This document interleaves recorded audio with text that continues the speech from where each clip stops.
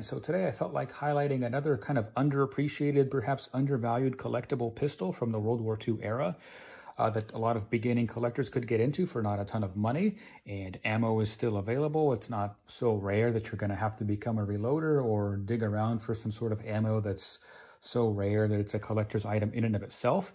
This pistol is actually also associated with World War II Germany, which kind of tends to have the most particularly overvalued, perhaps, collectibles.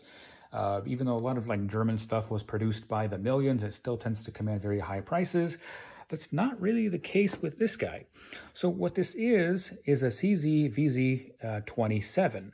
This, as the name implies, is actually a Czechoslovak design that was introduced in the 1920s, 1927, and production continued for nearly 25 years, up until 1951, from what I gather. Something like 650,000 would end up being produced, and about 2/3 of that was actually under German occupation during World War II.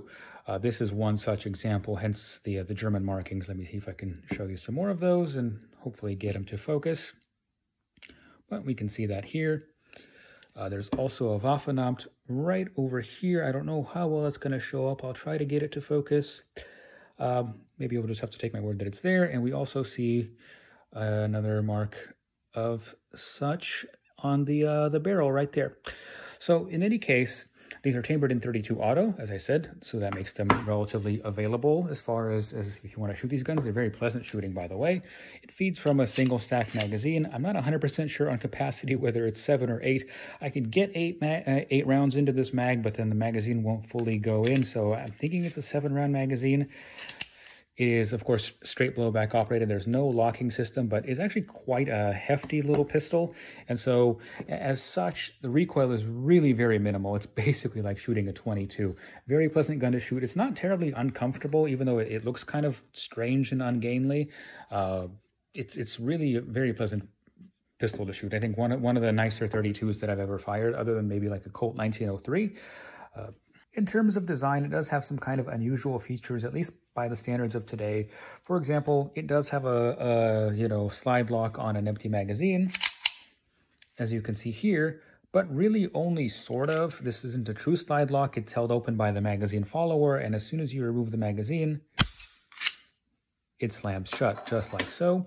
So that does kind of keep you from dry firing at least, but of course a true slide lock would have been preferable, and they did exist in other designs, so I don't know why they didn't go that route, but again, it's better than nothing, I suppose. It also has a magazine disconnect safety, so without a magazine, it is a hammer-fired pistol, by the way, but nothing will happen. It also has a mechanical safety. The spring on mine doesn't quite hold. The way it would ordinarily work is flipping this lever down would lock it in safe, and pushing this button would release it, but the spring is basically worked its way, loose or bent or something like that over the years, and so it doesn't stay on safe. It just springs back up automatically. So mine doesn't really have mechanical safety, but I think replacing that spring would do the trick. But in any case, really cool, very interesting pistol. These saw, from what I gather, quite a bit of use on the Eastern Front, and also kind of with a lot of sort of rear line units. I've seen an example where, the infamous Colditz POW camp, apparently at least some of the guards were armed with these that ended up being confiscated from them after the war. So very historically interesting design, very cool, very pleasant, very comfortable to shoot pistol. You can still get ammo for them, and they're not terribly expensive.